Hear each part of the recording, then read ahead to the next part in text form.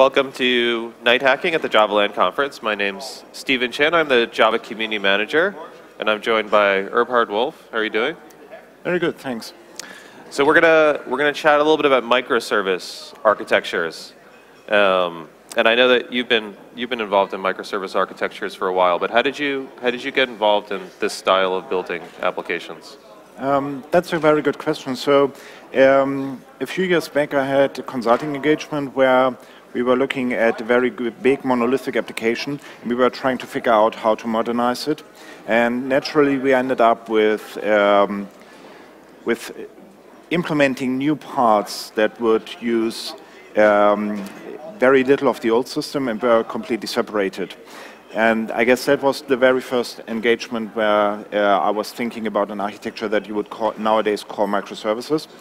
And in 2013, I joined a project that was doing a lot with continuous delivery and already was implementing such a microservices architecture from the bottom up. And that is where I really got started in it. And now I'm doing a lot of consulting with different clients about microservices. I do trainings and things like that.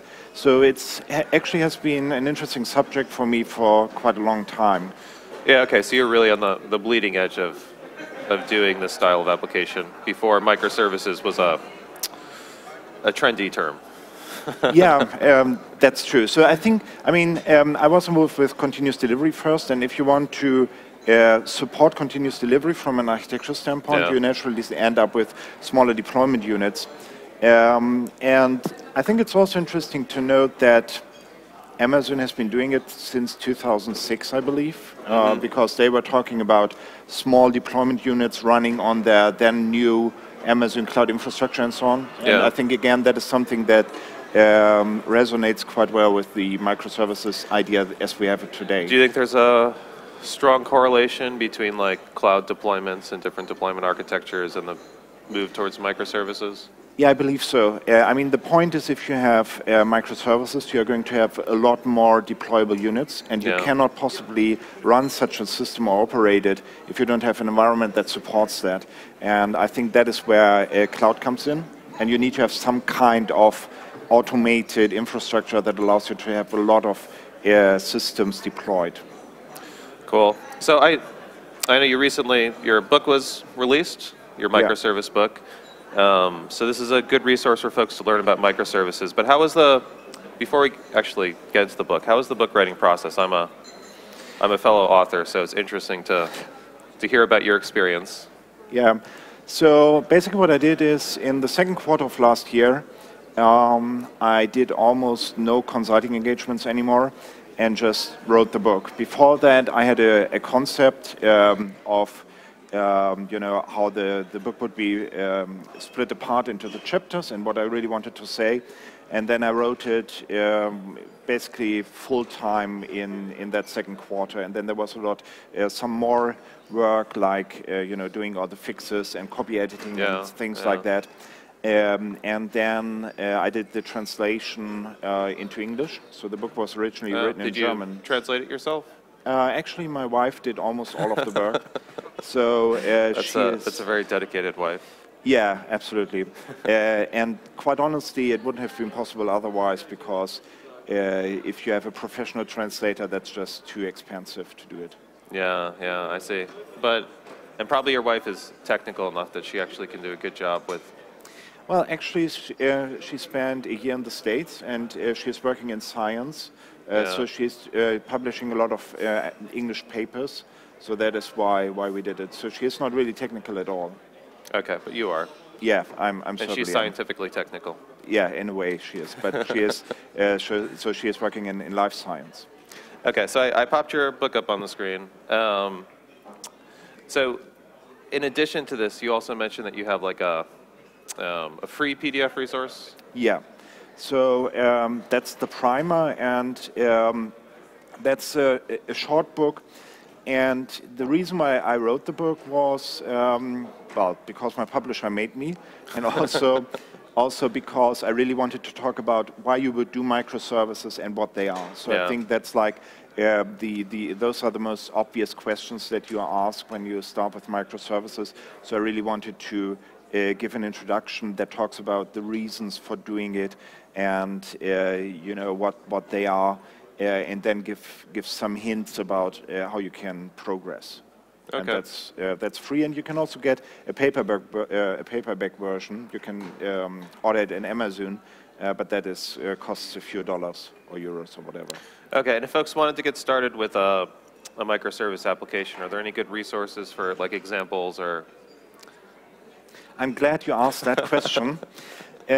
So for the actually when I wrote the book, there was not really such an example. So what I did is I came up with one myself, and I ended up doing an example that you can download at GitHub, and there is some documentation there where you can that tells you how to install the example, how to compile it, and how to run it.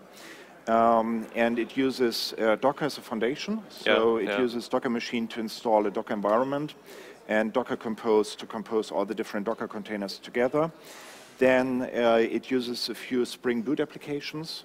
So Spring Boot is a microservices environment based on Spring that allows you to do fat jar deployment and makes it quite easy to create REST applications. So that's what I'm using there. And then Spring Cloud. Spring Cloud is quite a large project, so there is a lot of stuff in there.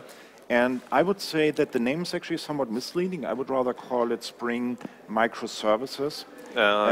So it has a lot of different things in there to run microservices, and I use the Netflix part of it. So Netflix has a lot of open source tools for microservices, and I'm using Zool for routing to route incoming requests to the right microservice, Ribbon for client-side load balancing to load balance requests to microservices to the different instances, Eureka for service discovery. If you have a lot of microservices, you want to have some service discovery to make them talk to one another, and finally Hystrix for resilience. And okay, so this is quite a complete example. This is not a beginner example. Yeah, I mean, what it does, it's actually very easy. It's just an application to do an order process. So it's very trivial in that regard, and you wouldn't normally implement that as microservices. But as you said, it's a very complete example. And what I tried to accomplish is that it's very easy to actually to actually make it work. Yeah. So you need to install the infrastructure, the Docker toolbox, VirtualBox. You need to have a Java build system, and then it's just a few commands that you enter to have something up and running. And I think that's that was just what I thought was missing when I started writing the book. And I think it's very valuable to work with that. Okay, that's very cool.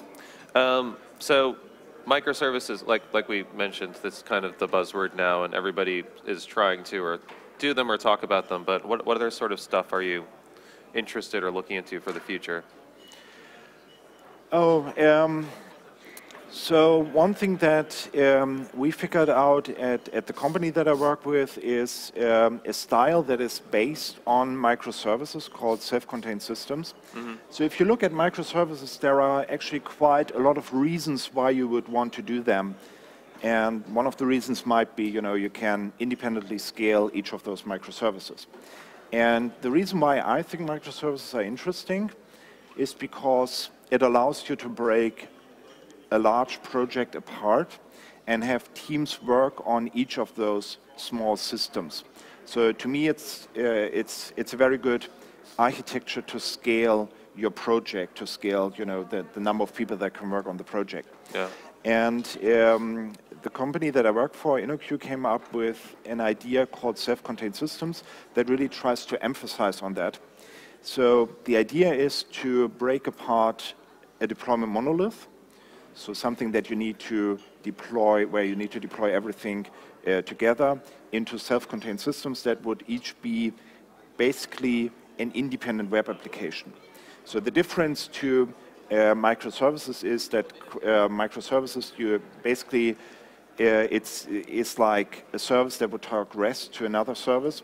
And what we are saying is maybe it's a better idea to have a piece that actually renders HTML and then do an integration on the HTML layer. So if you have, if you have an order, and you might want to have a link to the customer, or you want to get some HTML code that actually renders the customer into the order. That's interesting. So rather than just having one front end pulling from other microservices, you might actually have multiple front end microservices, and you're communicating and passing off load between them as you navigate. Yes, actually the self-contained system would not just be the front end, but everything, like the database, the logic, and everything. And the reason why we emphasize that idea is also, first of all, because the coupling is much more loose, because all you rely on is that those self-contained systems somehow render HTML, which every system basically should do. And also, if you have a new feature, it will probably be implemented in more self-contained systems. So it also puts an emphasis on the teams working independently. So I think that's also quite so there's less dependencies, and it looks like in that picture you have vertical bars. So if you thought about microservices, there'd be a lot more horizontal cutting lines in a microservice architecture. Exactly, and that is why. So that is actually one of the things that that I think is interesting to note, that if you say microservices, there are actually quite a lot of different styles. As you say, you might end up with a more layered approach, and or you might have a more vertical approach. And I think the layered approach, I think it does work. If you look at Netflix, I think that's a very successful example of a layered approach. But we do have an alternative, and we are trying to, or we see a lot of successful projects using that approach with our clients. Okay, that's very cool.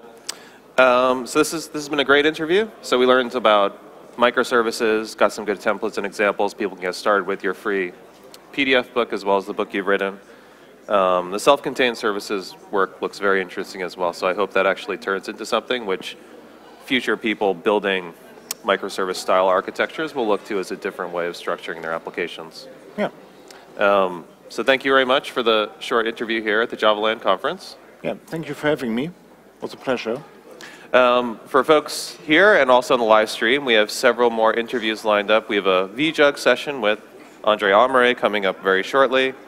We're going to do some people on the early adopter stage who are going to come out and chat. And we also have an interview with Now and Pepper this afternoon. So join us for more live interviews at nighthacking.com.